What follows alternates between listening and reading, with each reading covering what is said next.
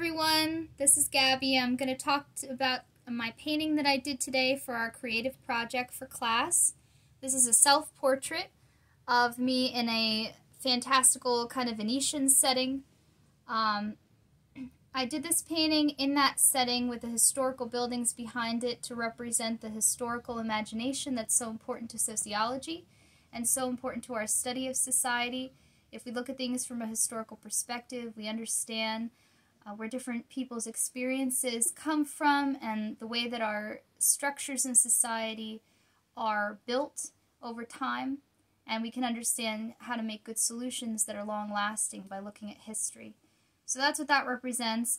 In the portrait, it's a portrait of me because it's about my experience, having various identities within society depending on the context I find myself in and depending on who I'm with. And the times when I am both privileged, which is represented by the scarlet garment that I'm wearing, and the times when I'm not. I'm pointing to my reflection in the water in the painting because that represents that the way that other people perceive me is different than my own self-image. And that image is something that I need to focus on when I'm building interpersonal relationships with people and building cultural capital in new environments. Understanding how other people perceive me and how that perception comes out of their experience and not mine is very important. And that's been something that we've looked at during this course, and it's really stood out to me. It especially helped me when I've been talking to people.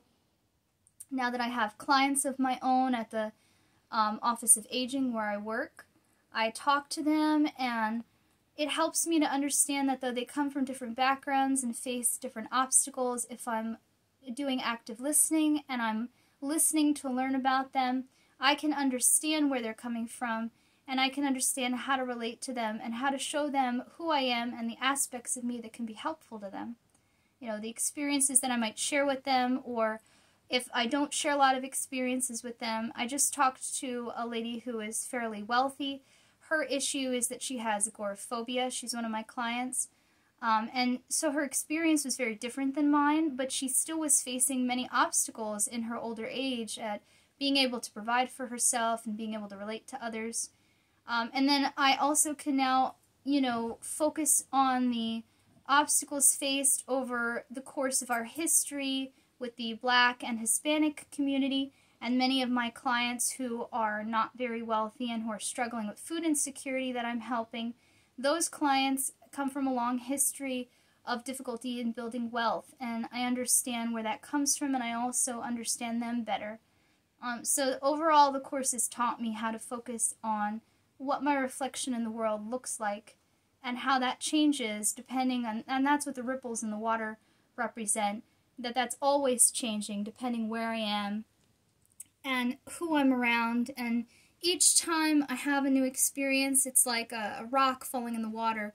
It changes the projection of my life, and it changes how other people relate to me.